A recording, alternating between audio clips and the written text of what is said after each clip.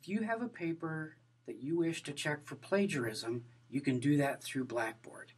If you go into your Blackboard course, and in the course tools, go to Safe Assignment, and go to DirectSubmit, and choose Submit a Paper, and then you're going to browse and attach that paper.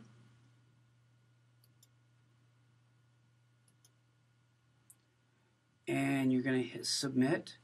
You could also copy and paste the paper into this, and it'll upload, and it will take a little while to check.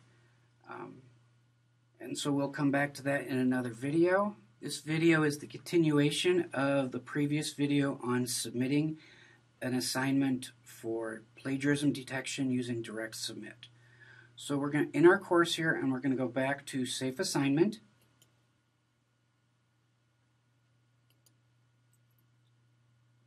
And we're going to go back to DirectSubmit. And we're going to see the file that we uploaded here. And we now have a check mark telling us that we have a Safe Assign report and that we have a 4% match.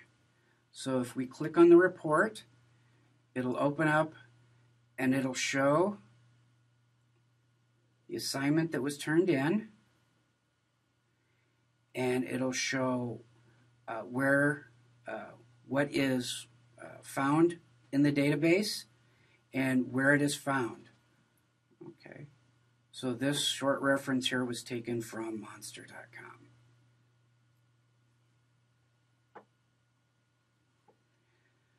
The reports you get in Safe Assign are for your use only.